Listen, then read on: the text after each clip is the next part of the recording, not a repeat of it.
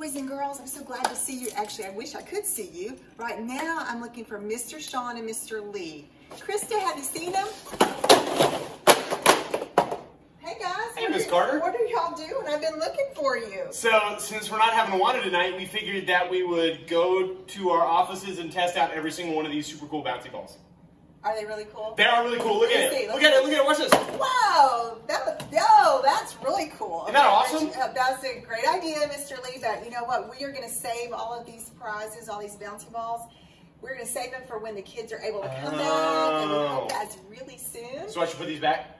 Yes. Okay. Put them back. Oh, yeah. Put them back. And then we're going to turn it over to you to tell them the mission story. Oh, okay. All right. Okay, kids. Look forward to seeing you soon. Bye-bye.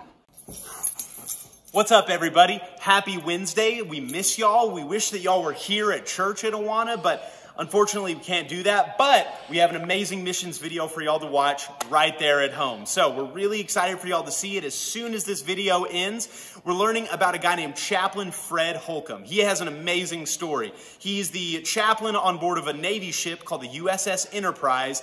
And I really want you to go watch it right as soon as this video ends. It's a great story. And I just wanted to remind y'all that, you don't have to go overseas to be a missionary. You don't have to go over to a different country to be a missionary. Y'all can invite your friends from school that maybe don't know Jesus or don't go to church anywhere. You can invite them to church. Maybe you have a friend on your street in your neighborhood that doesn't go to church and doesn't know Jesus. You can tell them about Jesus and how much God loves them right where y'all are. Y'all have amazing opportunities every day to make a big difference for the kingdom of God.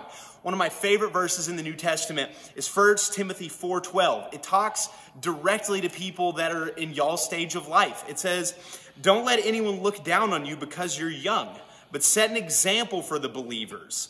So, y'all can set the example. Even though that y'all are young, even though y'all are still kids, y'all can make a huge difference in the kingdom of God. I hope y'all have a great rest of y'all's week. Hopefully I get to see y'all again in person here at church soon.